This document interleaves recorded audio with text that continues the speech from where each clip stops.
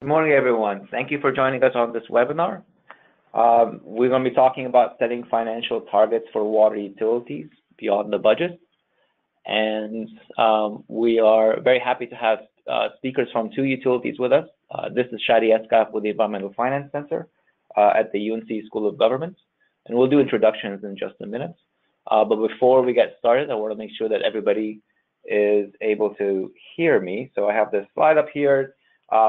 Hopefully people who can't hear will see the notes up there. It says, if you can't read it, please do this for audio. But just quick housekeeping issues. Everybody's muted on this call.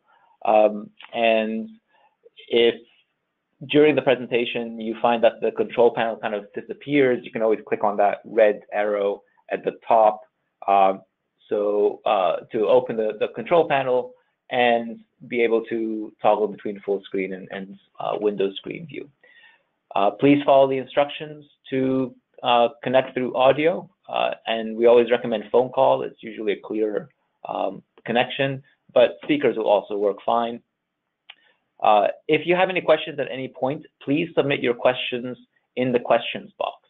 Now, if the control panel is hidden, you're going to have to show the control panel first and then open up the questions box. You might have to click on the button on the top left corner of the questions box to reveal the question, and then type in your question here.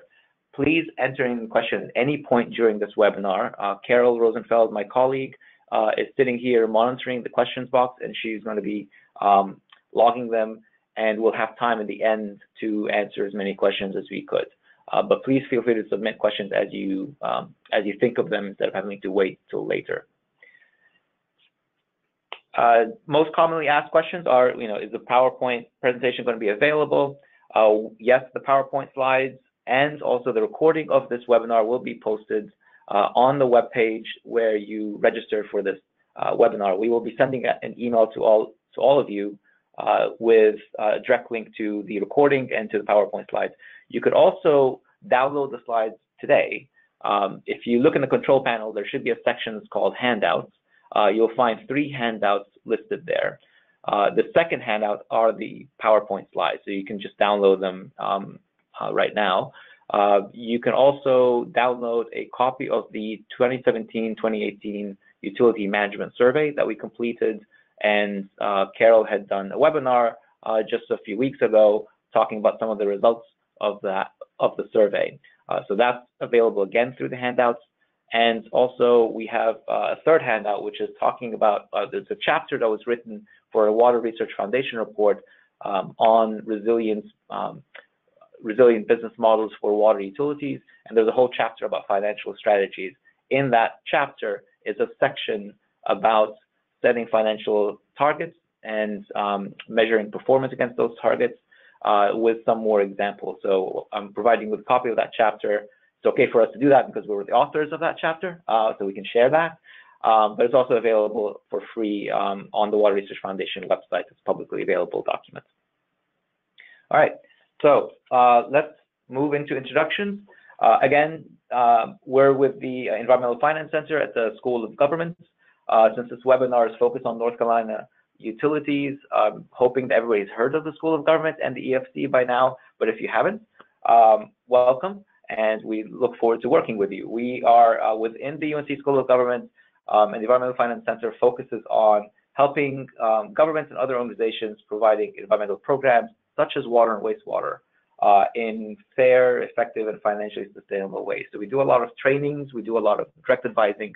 The webinars that we present are, and the trainings as well, are typically broad-based, or they take a big picture point of view.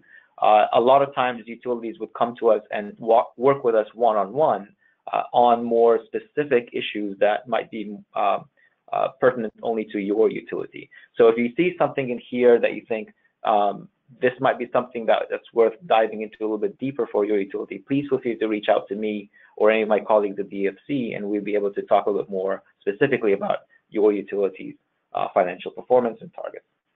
My contact information is now displayed. This is Shadi Eskaf. I'm the Senior Project Director. I've been at DFC since 2004. I'm very, very pleased to have with us 2 speakers from utilities that have implemented financial performance targets and have been using them to great success on the financial sustainability side for utilities. And these are two utilities that are not the large utilities. This is not Charlotte. This is not Raleigh. We're looking at smaller to medium-sized utilities that have implemented some of these financial targets.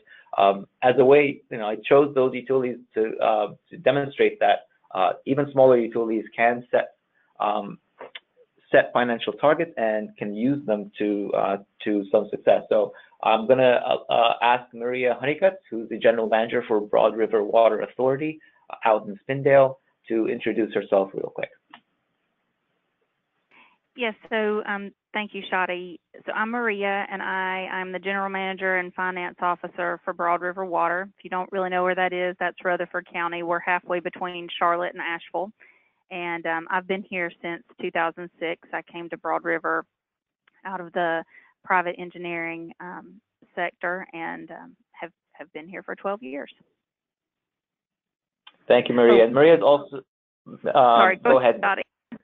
I was going to say, Shadi had mentioned, I also serve on the State Water Infrastructure Authority, the SWIA Board Authority, and have been there since its inception. Thank you. That was going to be my add-on. Appreciate that.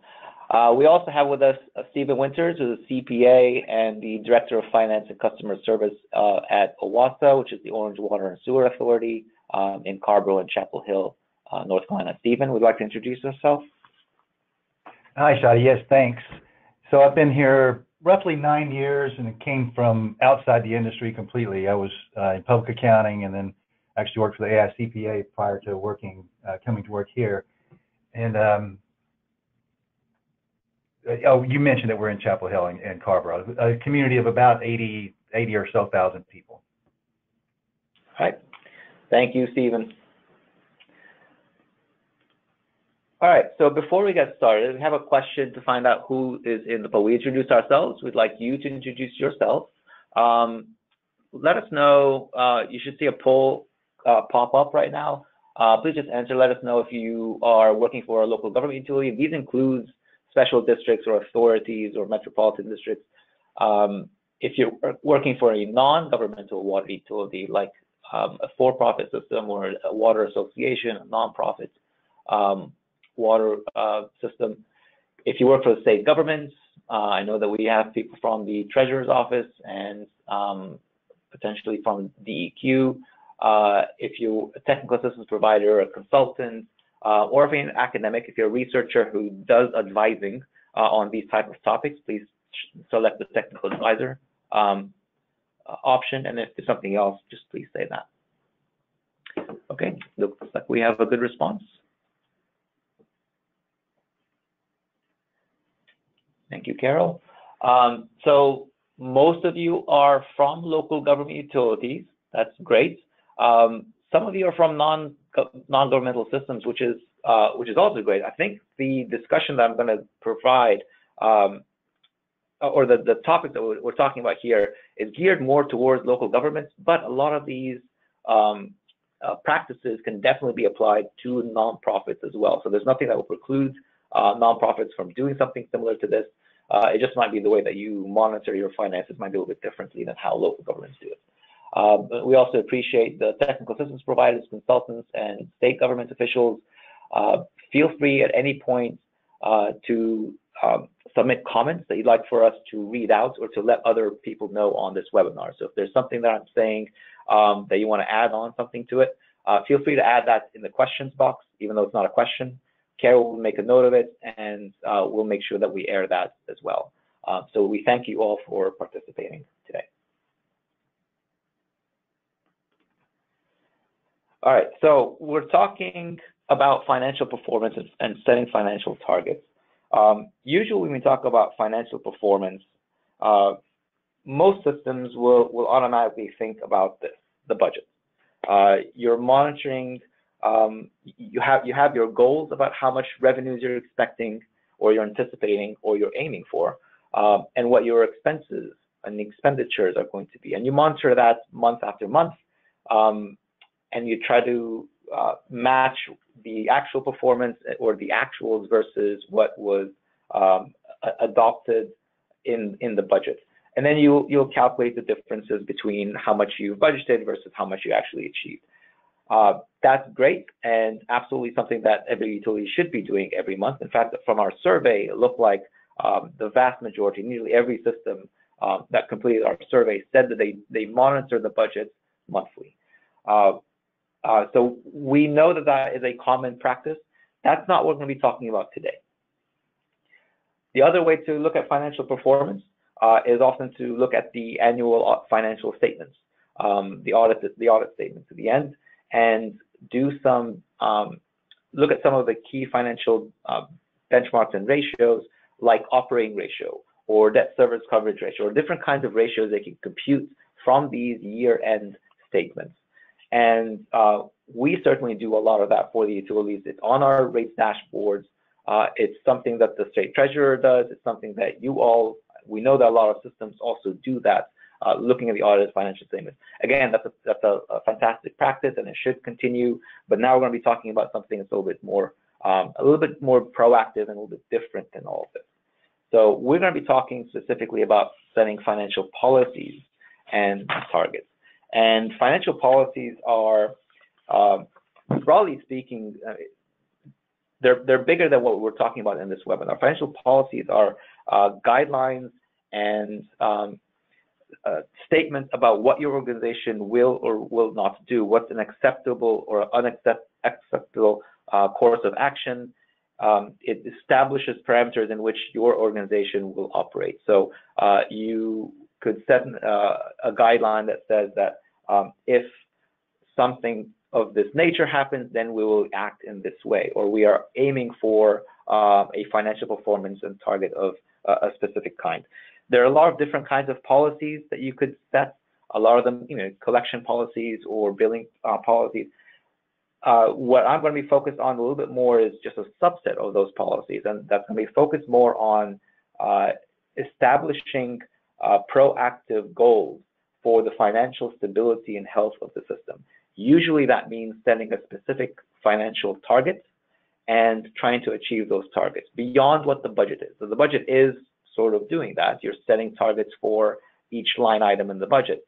But in this case, we're talking about having specific ratios or specific relationships between the revenues and expenses and how you deal with cash, what you do with debt, what kind of risk your system is willing to take, what do you do with your reserve accounts, and setting specific targets that you're trying to achieve and reacting as you measure yourself against those targets.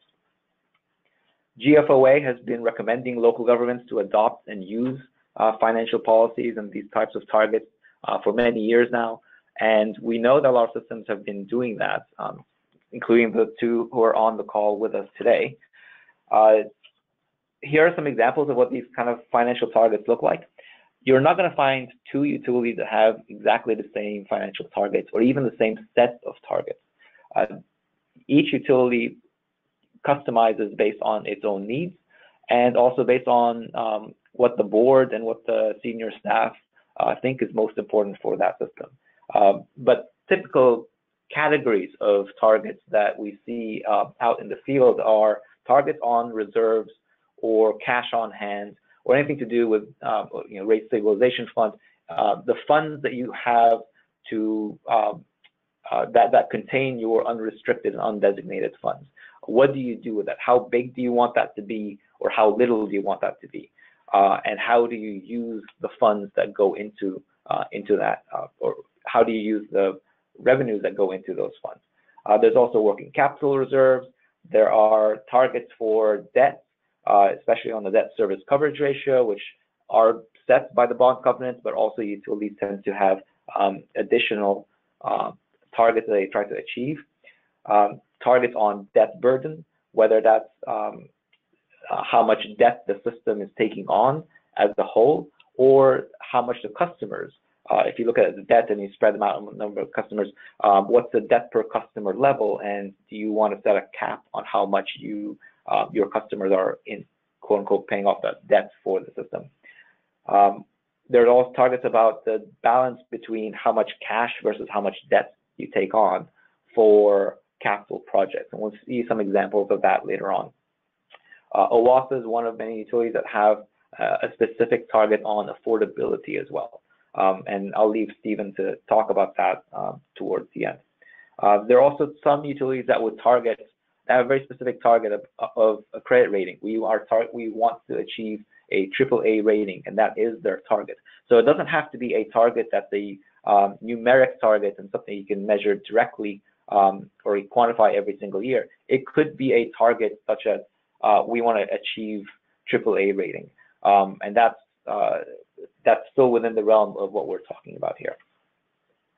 Okay, so having described some of these categories of targets, we have a new poll. We'd like to know how many utilities here have some of these targets and are using them.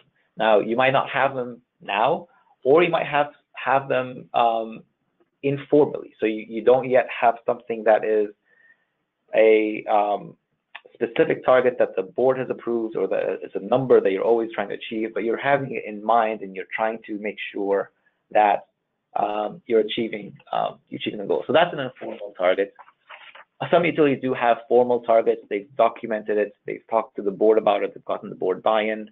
The board has approved it, and have very specific goals and targets.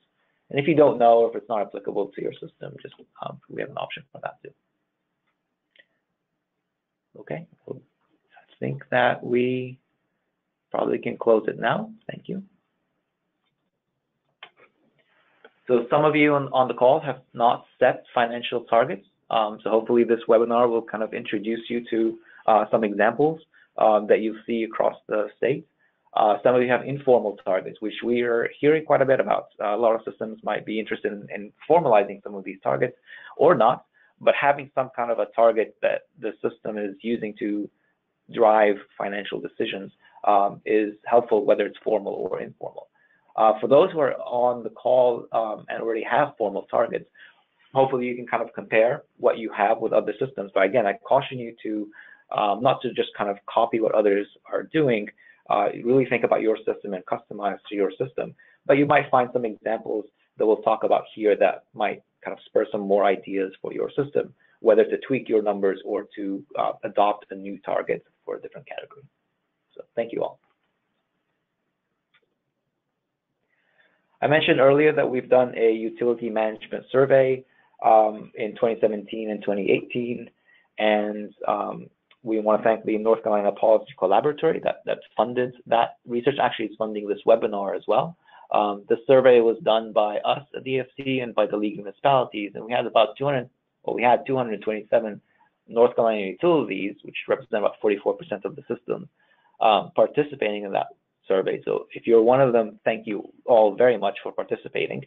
On that survey, we asked a lot of questions about planning practices and management practices, only one section of which was focused on financial performance. And I'll show you a couple of results from that. If you'd like to download the survey results, you can go on this link, or again, in the handouts section of the webinar platform, you can download the results as the first handout. So from the survey, out of 216 utilities that responded to the question about financial targets, what we found is that 62% of the utilities said that they set some kind of financial target or goal. Not all of them are formal. About 40% said that they have actually formal goals approved by the governing board, but quite a few, 22%, that said they also have informal. 31%, which is 31% of utilities said they don't set financial targets and goals. Many of those are smaller systems. I think that larger systems tend to think about these financial policies and adopt them faster than smaller systems do. But as you'll see later on, even very small systems are able to come up with good targets and measure themselves against those targets. Another thing that we noticed from the survey is that, like I said, nearly everybody is looking at the budgets monthly, but more specifically, 57% of the utilities responding said that they monitor recent financial performance against specific targets and benchmarks, whether these are formal, informal, or they are targets that they set themselves or not. We didn't specify. We just asked if they measure, if you all measure your performance against benchmarks and targets, and a majority of systems do, but again, there's, from this 43% of the systems could use some guidance on what kind of targets to use.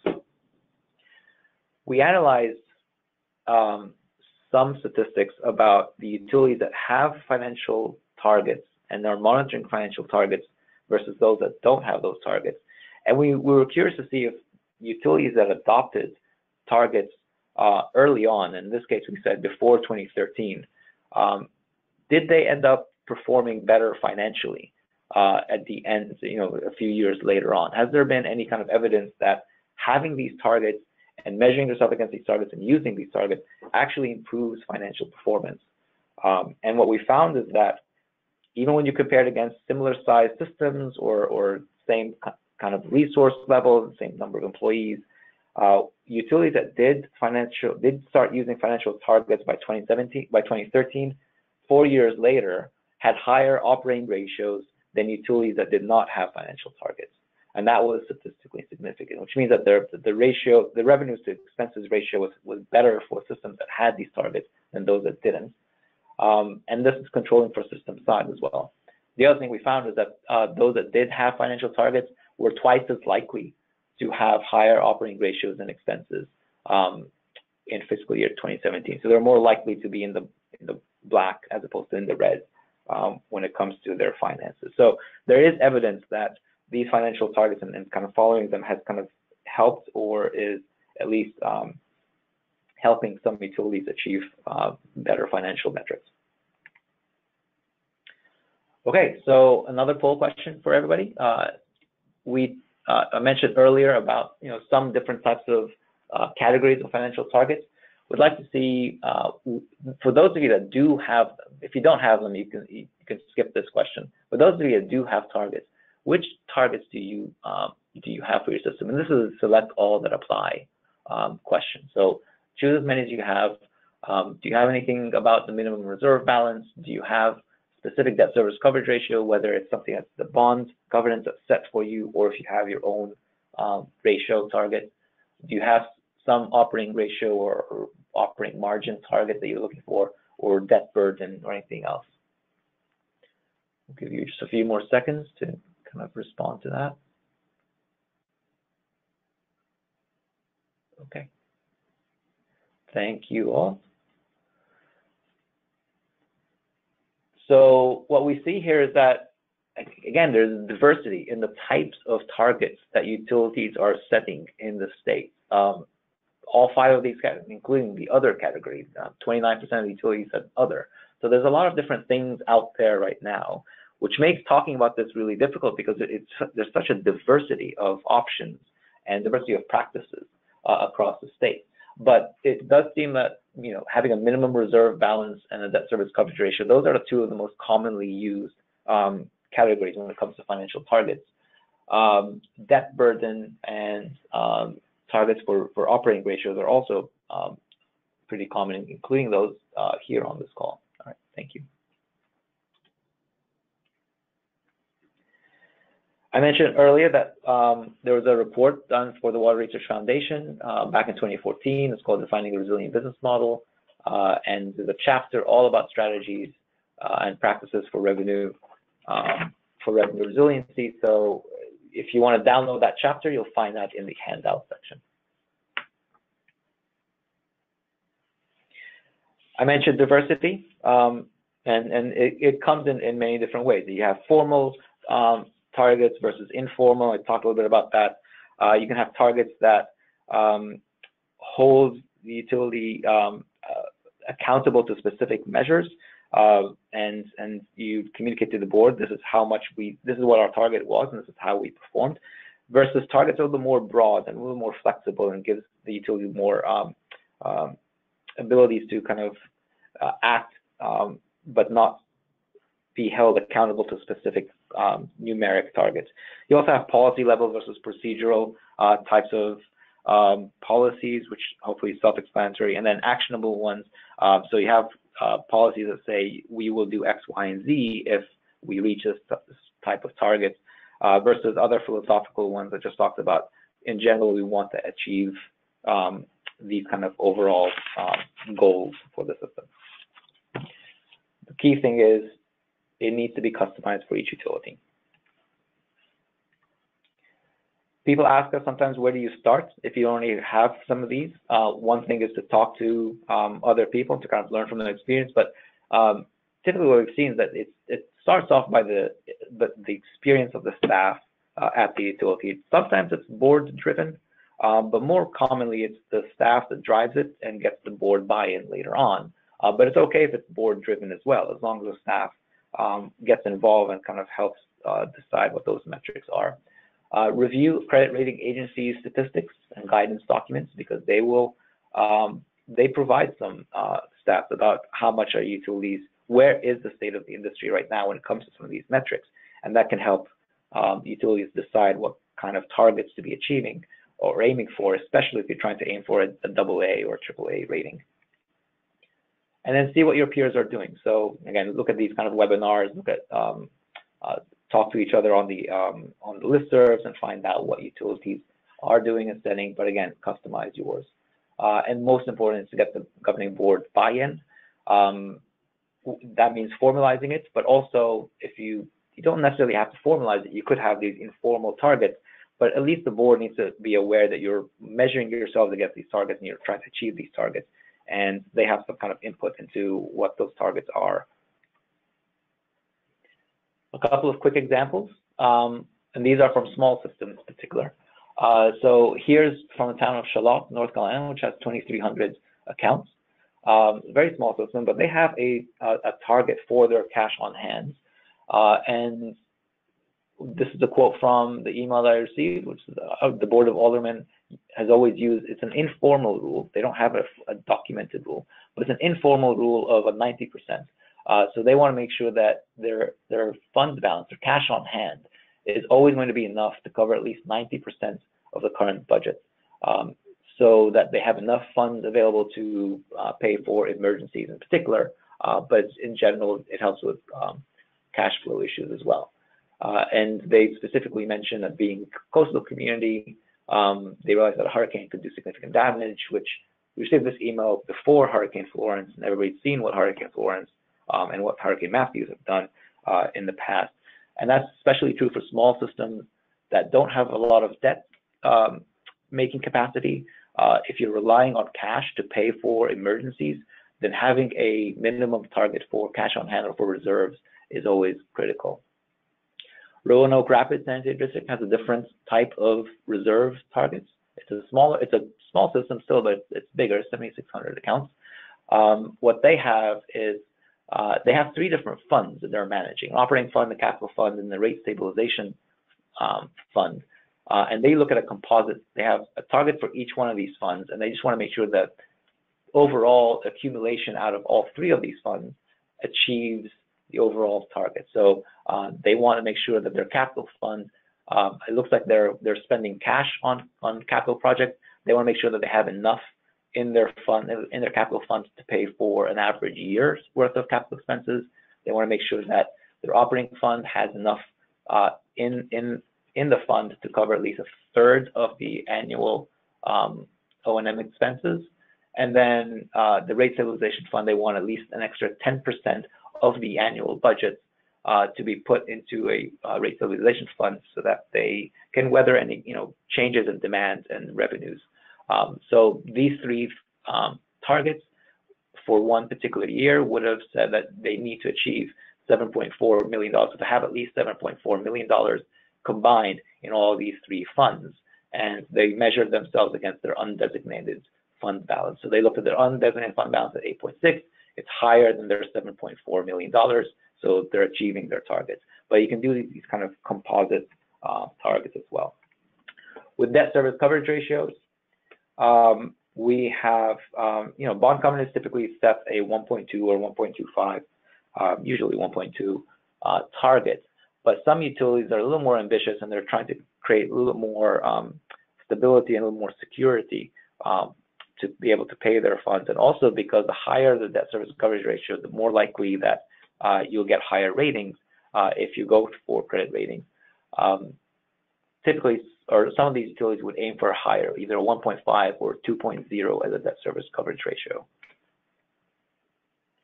On cash financing of capital projects, we've seen examples, a lot of examples that say we will spend no less than a certain proportion, 25%, of the annual capital expenses through cash.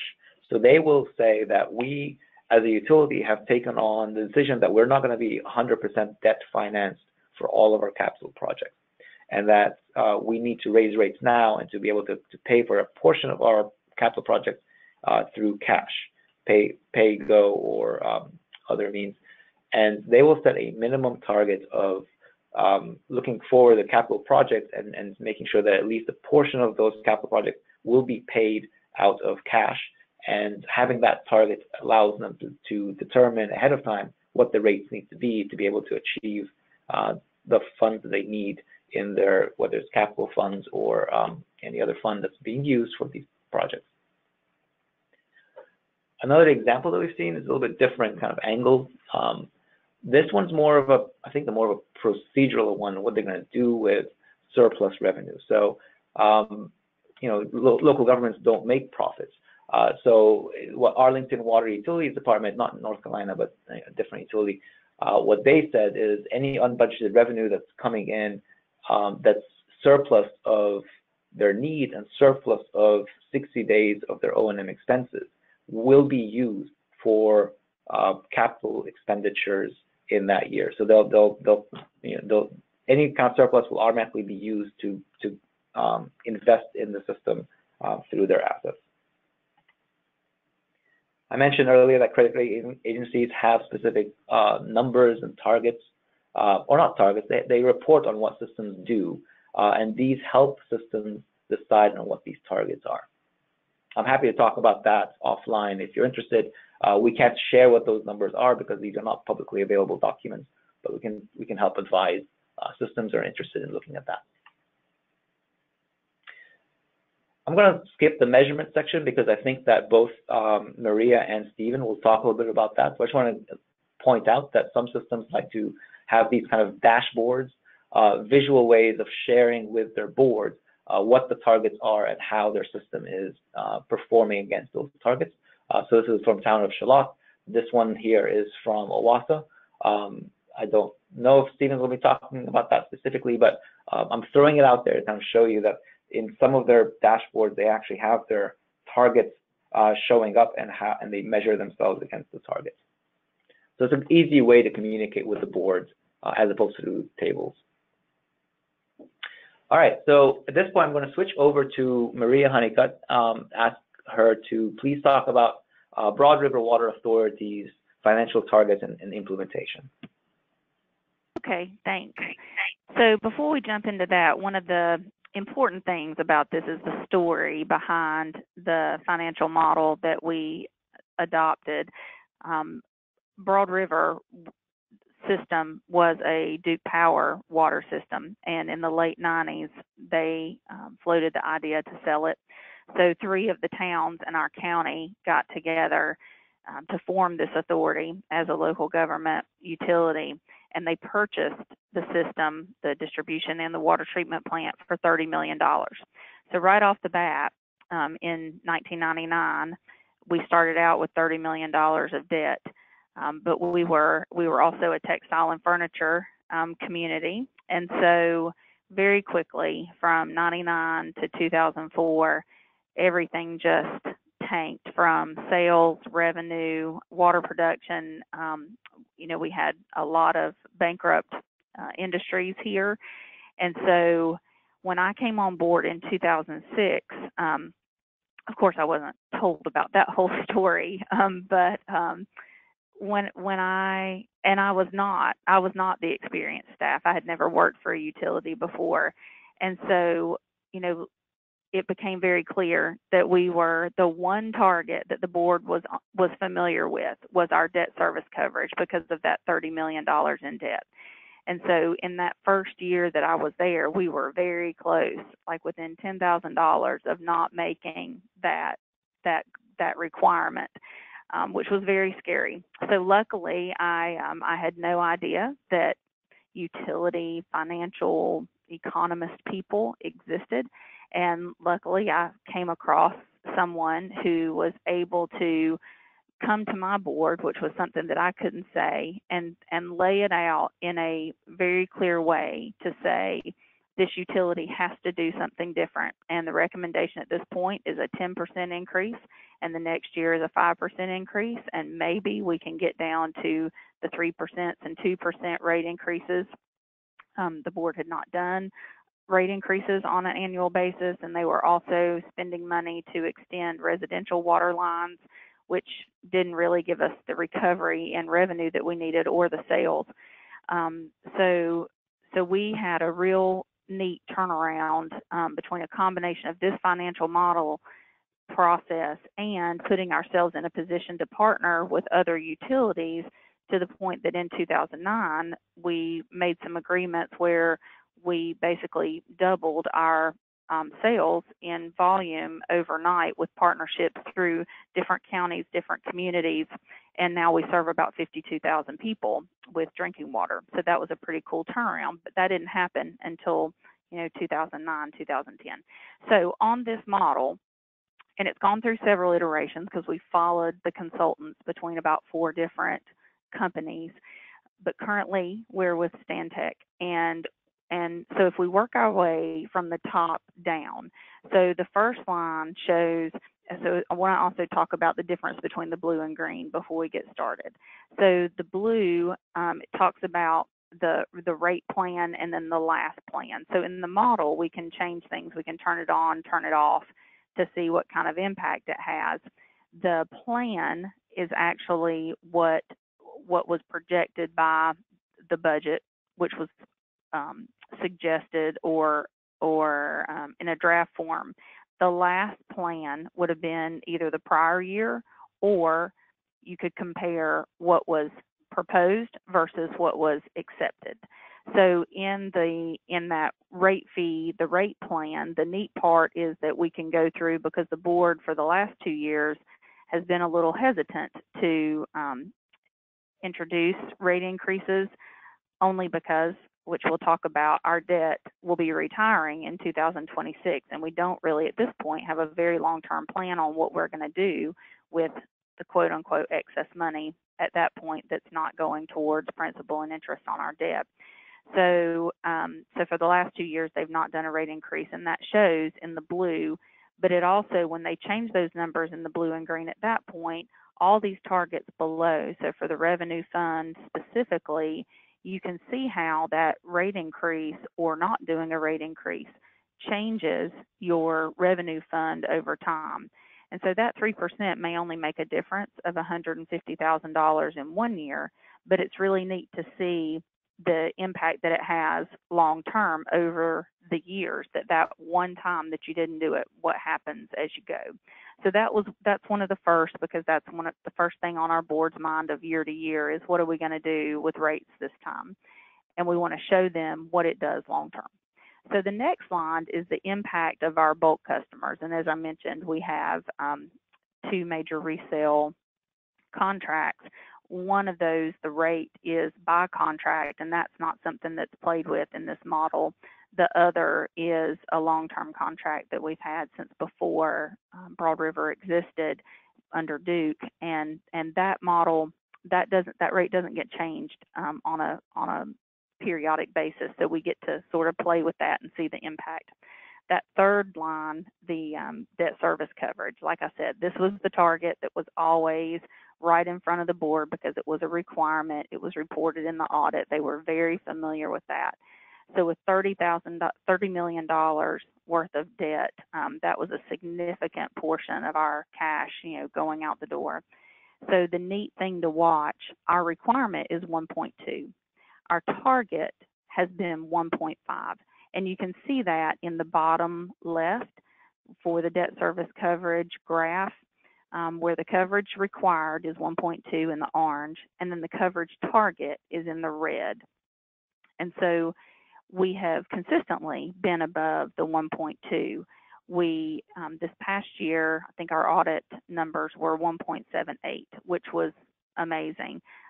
But we also are getting ready to spend quite a bit of cash for CIP funding, so it wasn't a surprising comparison. This debt service coverage, as you know, doesn't include capital expenditures, so that didn't play into it. But what it told us was, we do need to build this cash reserve over time because we do have some large expenditures coming. I'll say that we've done a few borrowings since the authority's inception, but it was to the point where we really couldn't borrow even $1 million more. When we changed out our meters, we looked at, is there any benefit to borrowing? And we were so close on that debt service coverage that we just spent it out of cash. So that was also a bit of mind shift, kind of a philosophy shift for the board of, it's okay to pay this, to spend this reserve fund down. We are almost at $9 million, and we now feel comfortable to spend a $2.5 million on a treatment plant upgrade that's currently ongoing, where 10 years ago they would have never bought into that philosophy. So the other thing that debt service line shows, which prompted our efforts actually towards asset management, if you look in 2027, that debt service coverage, goes crazy because our debt retires in 2026. So then we have all this extra money to do something with. So for the first 5 years that I was here, the conversation was, well, we can reduce rates when we get out that far. And at the time, I didn't really know how to answer that question. And through the work with SWIA and through the master plan document for statewide master plan for utilities, it really lays out this path to show if we really want to plan long term, one of the recommendations is, a full asset management plan to look at what you have, what condition it's in, when it needs to be replaced, how much is it going to cost, and what funding do you need to have to do that, whether it's cash or borrowing. And so it really, for me, was a tool on paper to say we have all these assets that are over 100 years old. And we're very lucky from a Duke Power standpoint. They put in the most expensive infrastructure they had. So most of our water lines are ductile iron. The treatment plant is in really great shape, and we spent money to modernize that too. But it doesn't mean that we're just going to have extra cash, and that if we're really looking forward towards being a viable utility, I can flag where that money is going to go. I just can't tell you exactly how much we're going to need and what we're going to spend when. And so the hope is that plan is the asset management plan will lay that out in a very systematic, critical way, a prioritized way. So that was our other big driver, is that debt service coverage. And then the monthly bill. I wanted to mention we put this metric there just to see what the increases would do. But I want to say that we purposefully did not set a target there. We're now a Tier 2 county, but we have been a Tier 1 county with very high unemployment. But the board took the approach that it costs what it costs, that the system viability is more important than, say, that target of maybe 1.5 or whatever of the median household income. We didn't even consider a target there. The approach was, it is what it is, and we're going to educate people about the value of water and about what it takes to have this service and the value that $49 or $50 a month brings to them. So we have done major efforts in education. We also show on this dashboard the revenue versus expenses, and of course it fluctuates widely just with our expenditures in capital. Really, our cash in is very steady. We're not in a growth community. We tend to lose more and more industrial and commercial users every year, but our bulk contracts have allowed us to be very stable and very consistent over the years. The last thing I want to point out, if you look at the CIP funding and the middle graph at the bottom, there's a little bit of red, and I spoke with Shadi about that just to say we thought it was important to point out we're not going to borrow, just that small amount of money, but it is a indicator that that would be a great time and that we would have the ability to do something bigger later. And that's the approach that we've taken. So I also say that these are informal targets for us. We've not set a formal financial management policy, but the board has adopted these as if they are formal. I mean, this is in front of them every time we discuss the model, and these are our targets, and we've been able to achieve these and move towards improving our system with that idea of viability in the long term.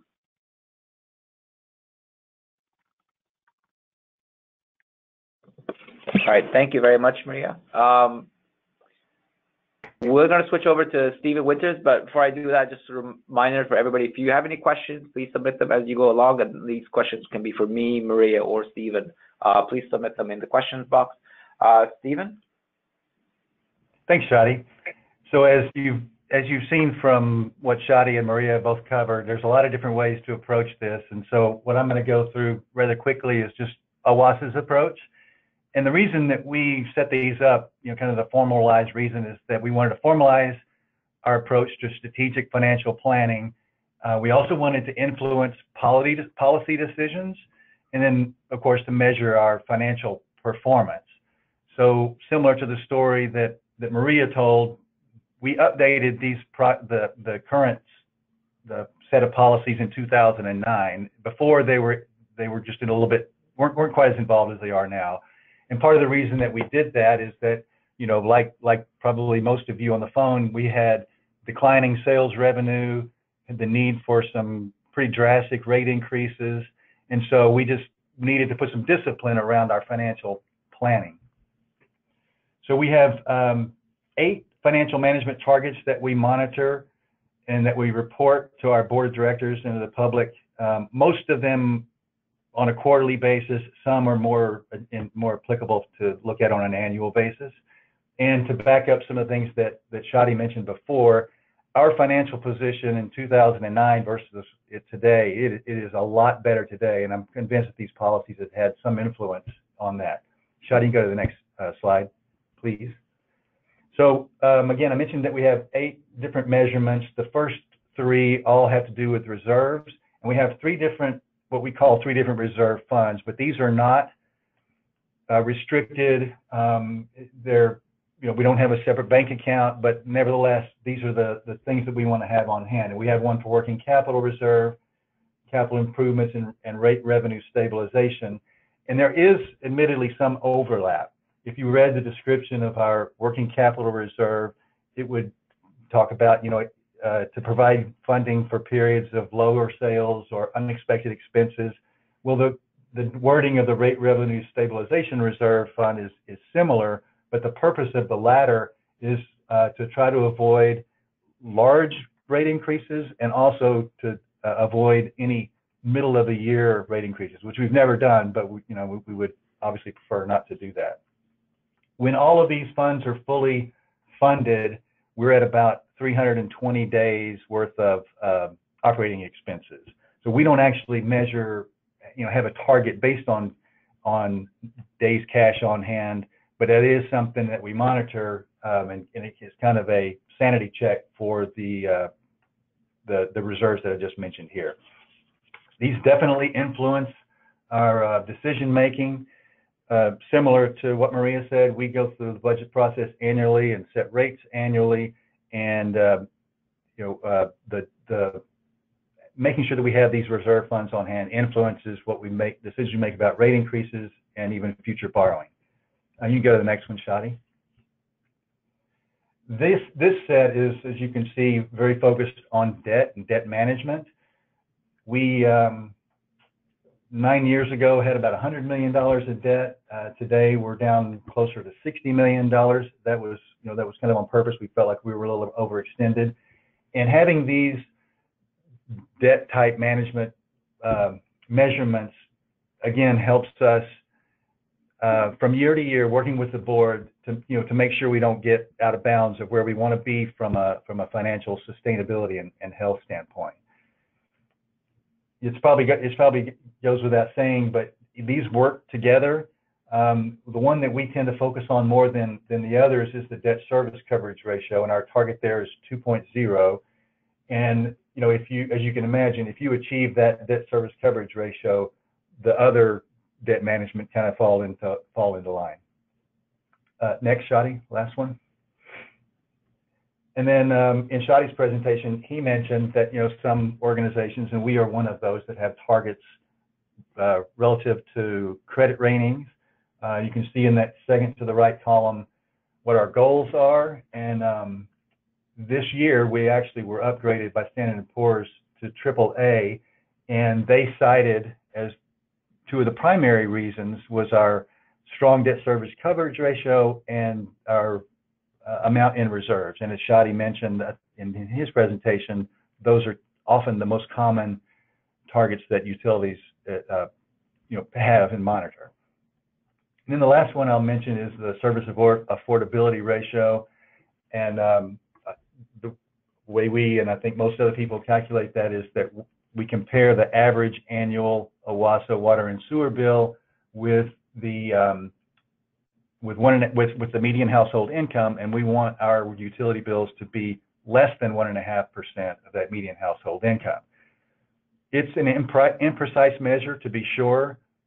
Chapel Hill area has got pretty big income disparity, so we can make ourselves feel pretty good to say that, well, we're beating that target. Our ratio is 1.35%, but when you analyze how many people are at or at lower ranges of the income spectrum, the percentage of their water bill of their annual income can be quite high. So this is something that helps us stay focused on affordability, and it also helps with decision making.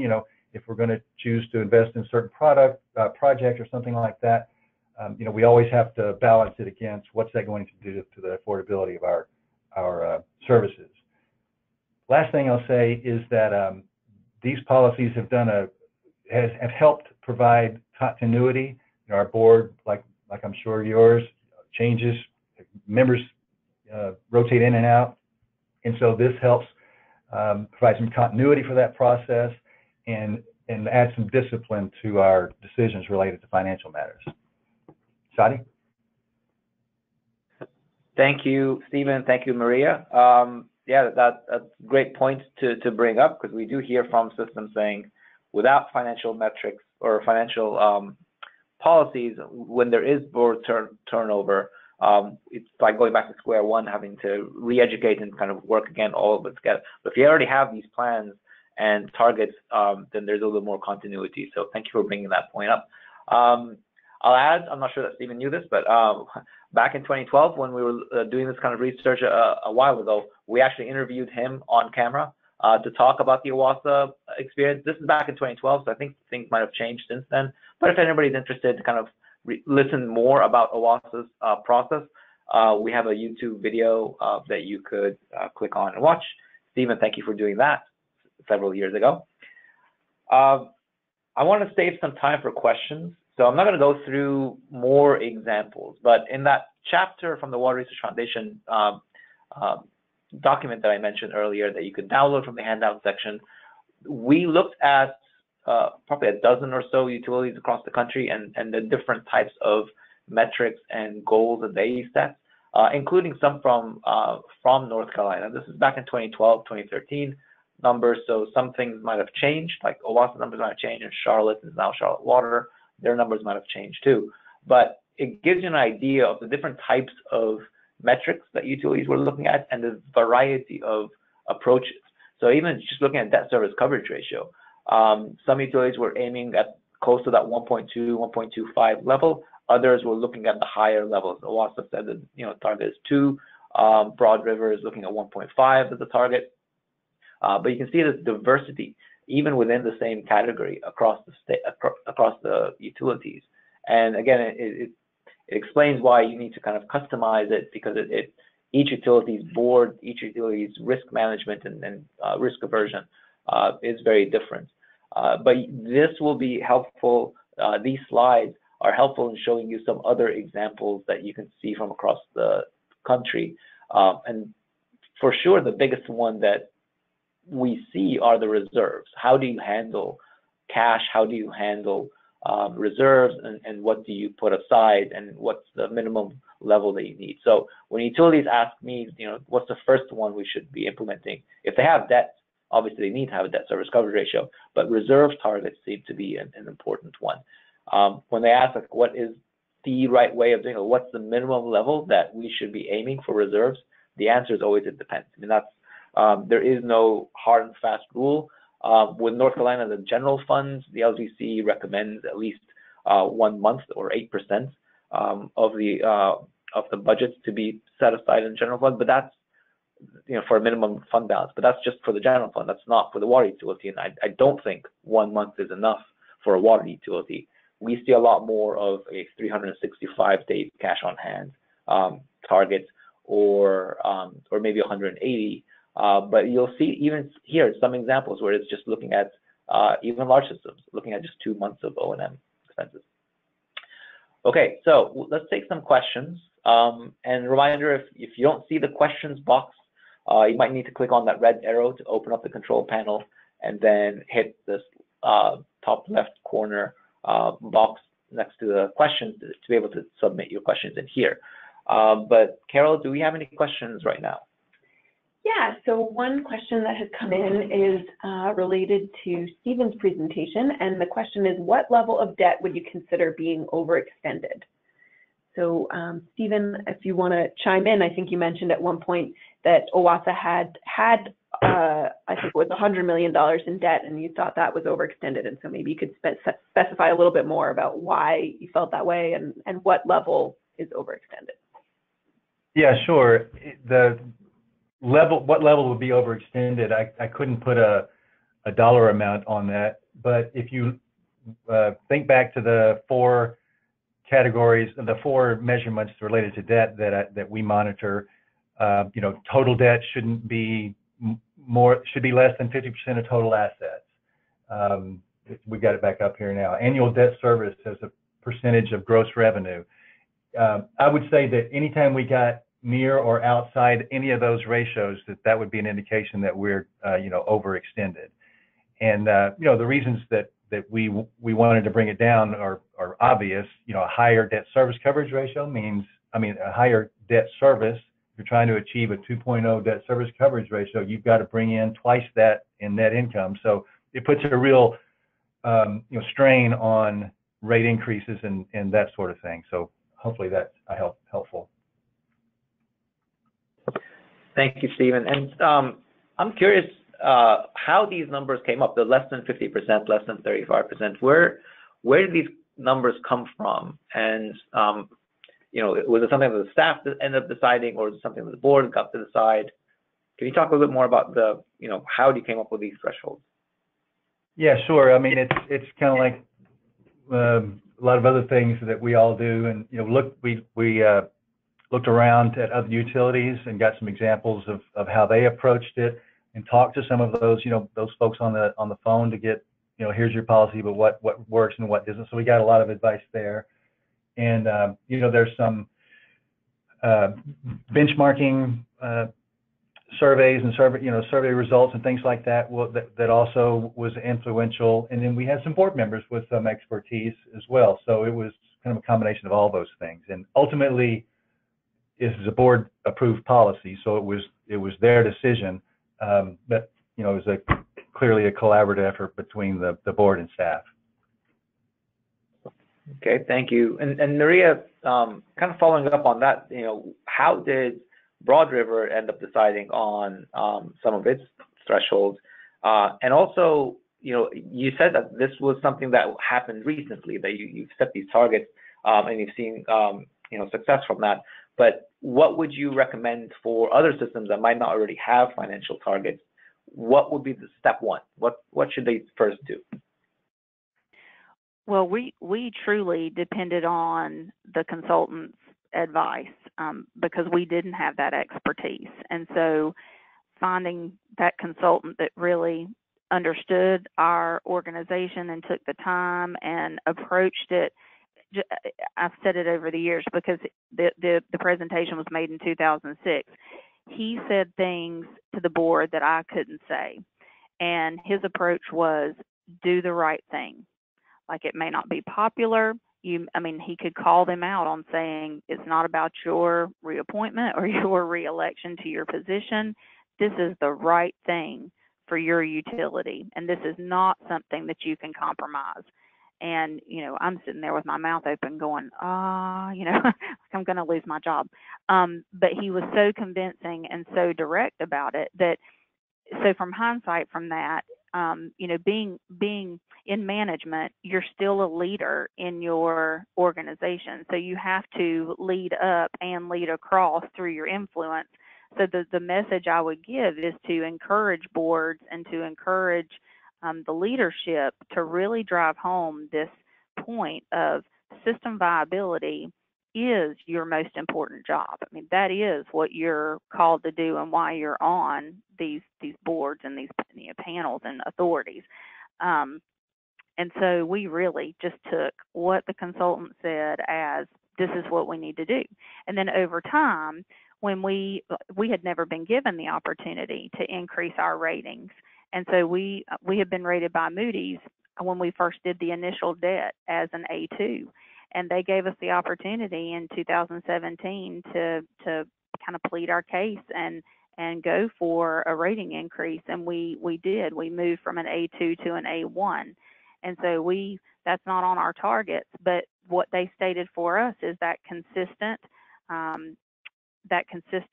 rate increase methodology, a strong kind of stable, what we see now as a stable service area of diversity of customers. We're no longer completely dependent on the large industrial users. These long-term resale contracts are much more stable and much more predictable. So we've seen those results too. It's been pretty amazing. But my first step was find somebody that knows more than you do and seek out their advice about that.